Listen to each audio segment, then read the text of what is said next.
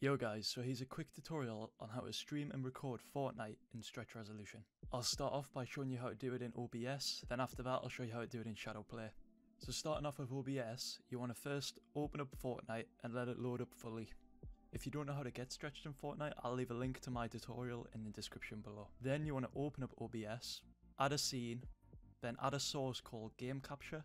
Then in mode, you want to choose capture specific window and select Fortnite. Then press OK. Nothing appears as you can see, so you need to go back onto Fortnite. Then after that you need to go back onto OBS and you'll see that the game's loaded. Then you want to right click on the window and select transform, then click stretch to screen, and that's it. You can now stream or record stretched resolution in OBS. Now I'll show you how to do it in ShadowPlay. So with the current version of ShadowPlay, when you record stretched resolution in full screen, your gameplay will have black bars. There's no way of changing this unfortunately in the settings either, but an easy fix for this is to just edit the gameplay in editing software such as Vegas or Premiere Pro. I use Vegas, so that's what I'll be showing you how to do in today's tutorial, but if you have Adobe Premiere it should be similar steps. So you want to open up Vegas and drag in the gameplay that you've just recorded in stretch resolution.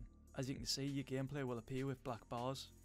To fix this, simply right click on the gameplay in the timeline, click properties, then untick maintain aspect ratio, then you want to click disable resample, and that's it. It will stretch the gameplay without losing any quality, easy as that.